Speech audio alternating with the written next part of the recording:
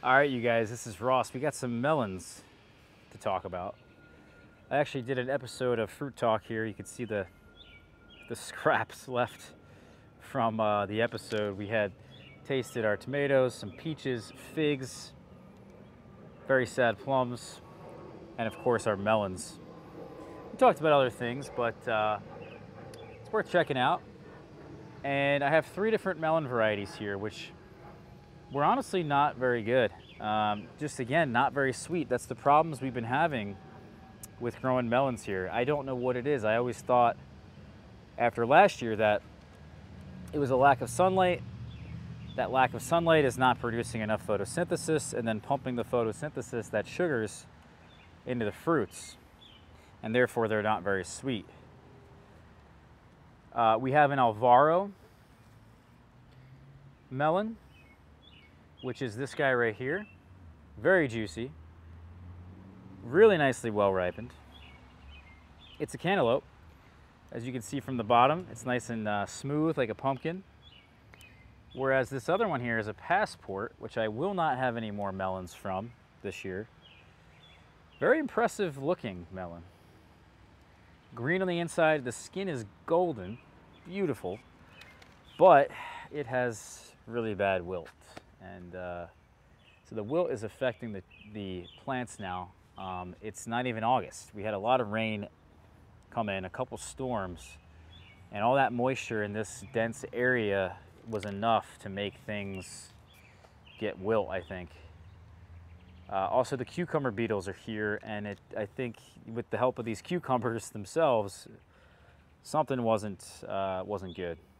So I've been trying my best to alleviate the symptoms, kind of delay everything, but it is what it is. So I've tasted both of them. They're quite fragrant, these Alvaro and the Passport muskmelon. Alvaro is a cantaloupe, by the way. I think I may have mentioned that. It's a Charentais type cantaloupe. But we have one little guy here. I'm hoping this is going to make the video because this is an unknown. I don't know what this is. The tag there broke, and I don't know the name of it. It's a muskmelon, small. Oh, this looks real good, guys. Green flesh, a lot of juice in there. Woo, it's just seeping out. Cut myself a little slice of this. I can find the name of this easy, but off the top of my head, I don't know what it is. I have to look at what I grew and then compare. All right, let's try this. Hopefully it's impressive, because if it is, then I'll really want to know its name. I'm sure you guys will want to know its name. It's just a struggle growing them here, and I think what might have to happen is that I have to grow melons in more sunlight. This is the sunniest, warmest spot of my yard. It can't get any better than this. So if I'm going to grow melons at high quality, I have to grow them at a different location. Let's try it.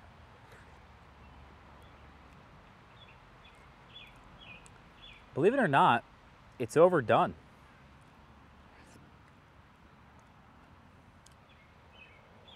Huh. It is very much so overdone. The flesh is like mush.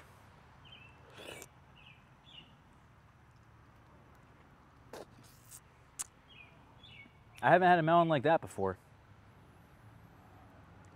Is this just characteristic of this melon?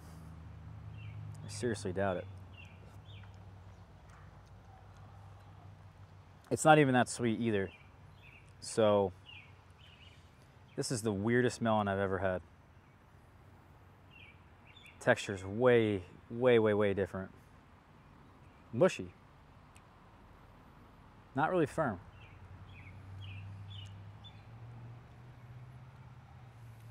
I think it's overdone. Yeah, the juice is not even sweet. I think it's just somehow I messed that one up. There's another one down here. The same plant. Oh, this one came right off. Okay.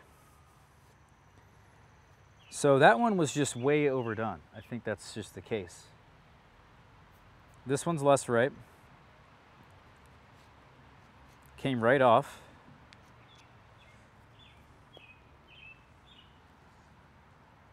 This looks better. Yeah, the flesh is definitely firm on this one.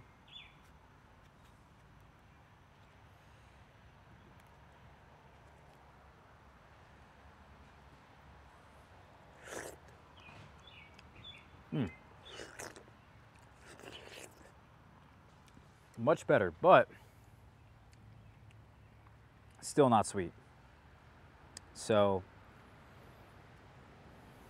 that's the story, guys. I don't know what to say. This, I think, is as early as you're gonna get. I'm not even in August. I probably could have ripened some if I did this really, really well. Maybe I could see some melons ripening by July 15th, maybe a little earlier.